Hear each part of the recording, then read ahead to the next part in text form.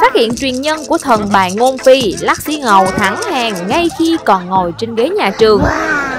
Mới đây, một chàng nam sinh đã được tổ nghề chấm chọn ngay khi còn ngồi trên ghế nhà trường.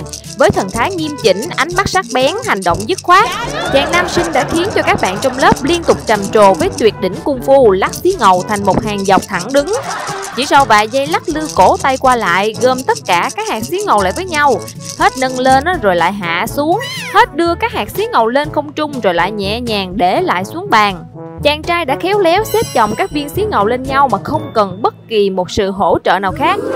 Bên cạnh đó là những ánh mắt đầy ngưỡng mộ, những tiếng suýt xoa đầy thích thú của các bạn cùng lớp trước màn trình diễn vô cùng là điêu luyện của chàng trai.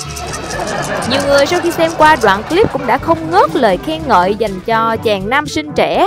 Một số người còn cho rằng đây chính là truyền nhân của thần bài ngôn phi trong truyền thuyết.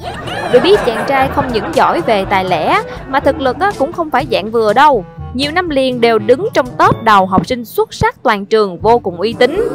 Một số bình luận được dân mạng để lại: thôi được rồi, mai qua Macau làm thần bài liền cho chị. Thấy là cũng có tố chất dữ rồi đó, đủ trình qua nước bạn láng giềng làm việc rồi đó em. Mai chị rảnh để chị ghé trường, chị với em đi qua nước bạn làm một chuyến đổi đời nha. Cảm ơn các bạn đã quan tâm theo dõi. Đừng quên đăng ký kênh Tin 3 Phút để cập nhật tin tức nóng hổi mỗi ngày.